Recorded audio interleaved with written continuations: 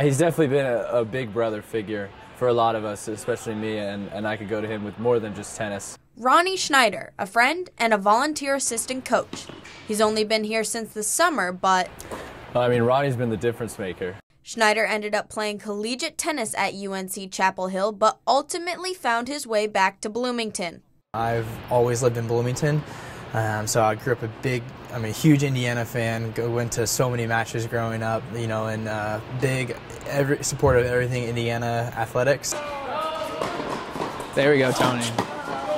Ronnie, just every practice, at every chance he got, he made us, if we could come early or stay later or go to the side during practices and work on specific kinds of plays and specific kinds of strategies to go over.